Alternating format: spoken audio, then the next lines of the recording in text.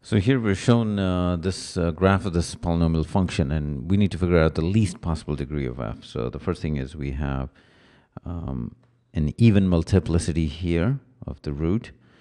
So it could be 2, 4, but we know that 2 is the least, meaning it will have something like x plus 3 square. Could be 4.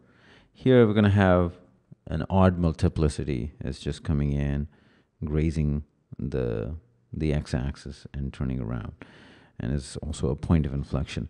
So this could be, for example, at x equal to 3. Actually, they give you the marks here, so it should be x minus 3. In the least, this would be odd multiplicity is 3, and here I should correct this as at x equal to minus 2. So we don't have to do this, but just for completion.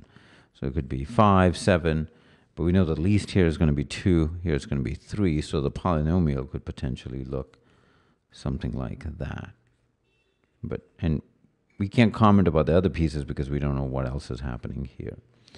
So we know that it will have the least possible degree is 5. 2 plus 3, 5. So the answer is D.